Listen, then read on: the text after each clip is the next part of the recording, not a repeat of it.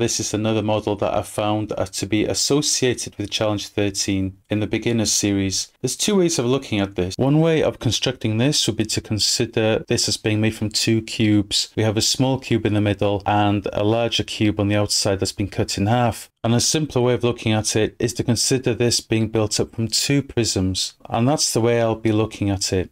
There are some assumptions that I'll be making. One of the assumptions is that the length, width and depth of a prism are all equal, meaning that the hypotenuse of that prism will be at an angle of 45 degrees. So let's get started.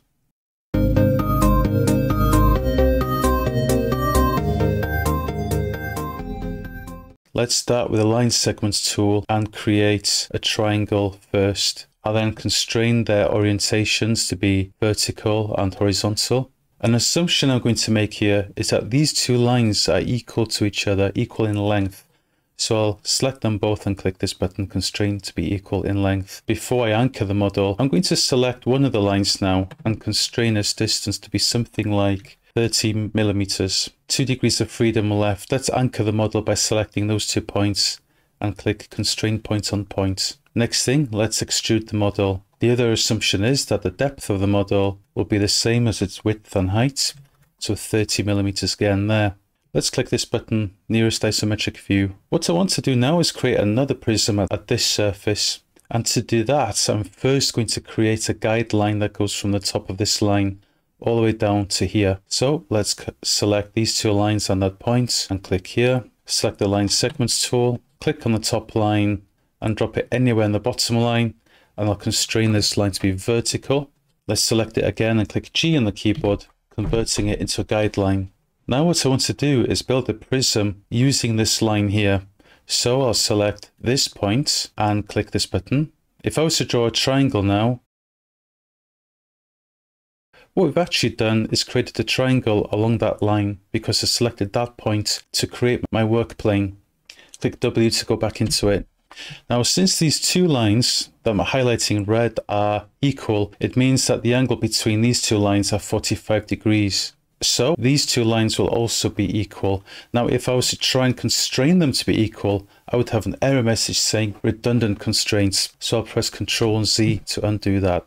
The next thing I want to do is to correctly position a triangle along the hypotenuse such that the line that goes from here to this line, and I'll just click on this button here for you to see it better. This line has to be at the midpoint of the hypotenuse here.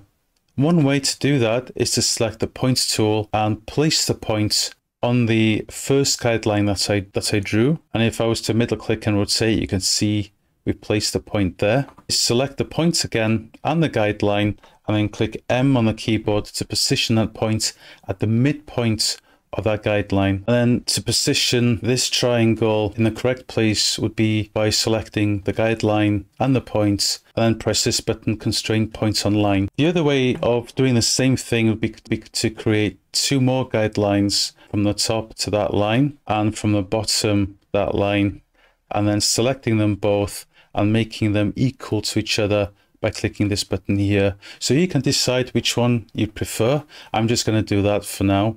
So we've correctly positioned this triangle to be at the middle of the slanted face, but there's one last thing we need to do, and that is to constrain the size of the triangle. I'll select one of the lines and click constrain distance, make it 20 millimeters. Now if I click the extrude button and click and drag on one of the points, I can now give this extrusion as well a depth of 20 millimeters. As you can see here, the last thing I need to do now is to correctly position that prism on the Z-axis along the face. If this line here is 30 millimeters and the length of this line is 20 millimeters, that means I've got 10 millimeters left over to play with. Dividing that by 2, it means that the distance from here to this line should be 5 millimeters. There's an easy way of doing that, and that is in the properties panel. If I go back to this radio button where you've got 1 degree of freedom, I select it, and that is the first guideline that I drew. Let's constrain its position from this point to be 5 millimeters. And now if I click the final radio button there in my workflow in the properties panel, you'll see that it's correctly positioned the smaller prism in the middle of the face along the Z-axis. Let's click this button for nearest isometric view. I'll go to Home and Hide All, and I'll click this button here just to make it less translucent. And now it looks like we've finished the sketch.